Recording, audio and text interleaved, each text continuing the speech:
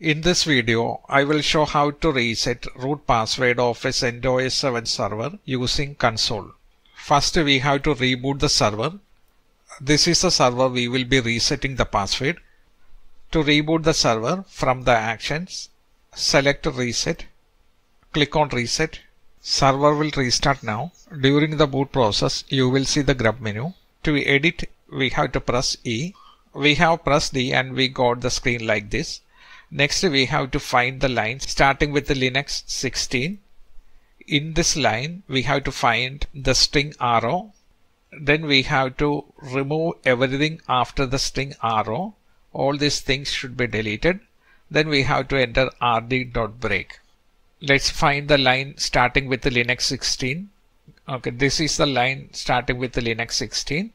We have to find arrow in this string. Here we can see the arrow. Delete everything after.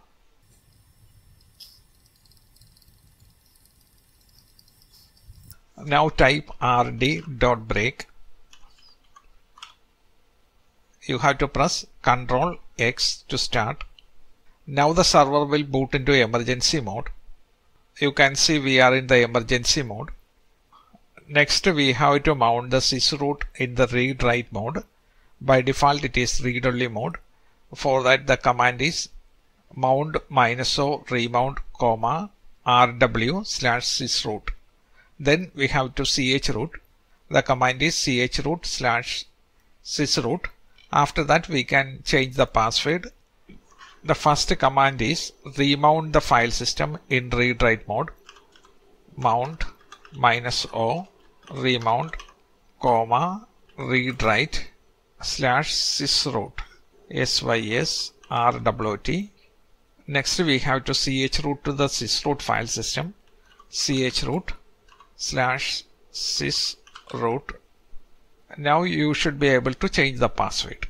The command is passwd. Enter the new password. Repeat the password. The password is changed. The next step is create the file /.auto-relabel. Touch /.auto-relabel. After that, you can exit the chroot, exit the emergency mode. So you have to type exit 2 times. Now the server will reboot. Server is booted back to the normal mode. Let's log in with the user root and the new password. We are able to log into the server using the new root password. Thank you for watching. Hope you find the video useful.